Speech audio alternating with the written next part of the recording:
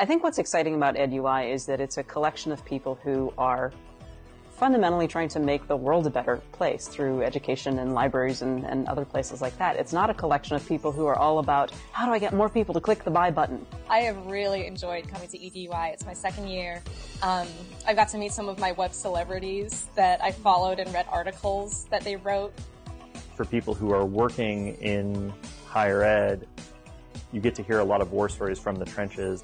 You got a good mix of practical knowledge, a good mix of theory. You got to meet all sorts of different kinds of people. The people that put this on want to create a sense of community and support around those who work to make the web better. UX is a force for good in that it humanizes an increasingly technological world. And I think what's been going on is the pace of kind of technology distribution is just accelerating, and that makes our role that much more important. It highlights the fact that there's user experience going on all over the place within museums, libraries, universities.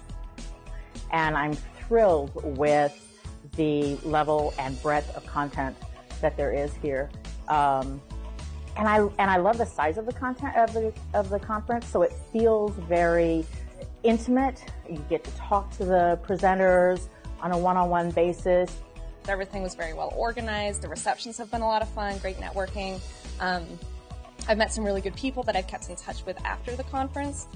It's an amazing experience that I feel like whether you're in the technical background as a web developer or you're in the communications department at your organization and you don't really know how to code a site but you have all kinds of involvement with stuff online, you will find someone with the same problem here who's willing to share how they overcame it in their presentation. It's really neat.